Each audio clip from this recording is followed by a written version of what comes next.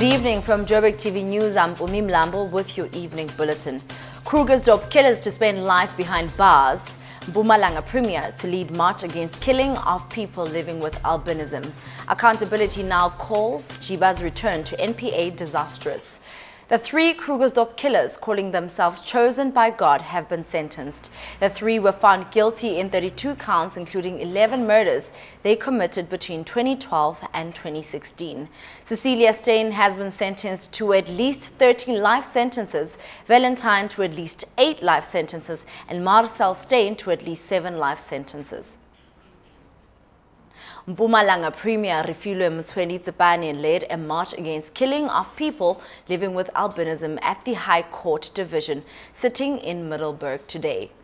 A traditional healer, Thokozani Msibi, and 3 others facing kidnapping and murder charges of Gabsile Shabani and her 1-year-old cousin, Nkosikhona Ngwenya, who was living with albinism. Msibi, who is believed to be the mastermind, and his 3 co-accused allegedly kidnapped the two children at their home in January 2018 at Vosman in Emalahleni. Accountability now says the return of Nomgcobo Jiba to the NPA could be disastrous for the institution.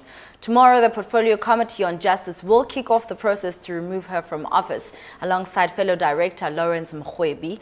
But Jiba wants to stop the parliamentary process pending the outcome of a court review application to set aside the Mkhoro report, which is a deviation tactic according to Accountability Now. We now take a look at your traffic and weather update.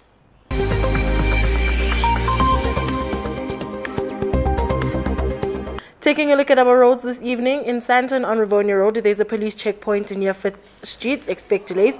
In City Deep on Harbour Road, there's an obstruction through City Deep, expect delays. In Buckley on the N3, there's a stationary vehicle at Buckley Interchange, expect delays. Having a look at our weather this evening, Johannesburg is at 21 degrees Celsius, Randburg is at 22 degrees Celsius, and Sandton is at 22 degrees Celsius. Back to the news desk.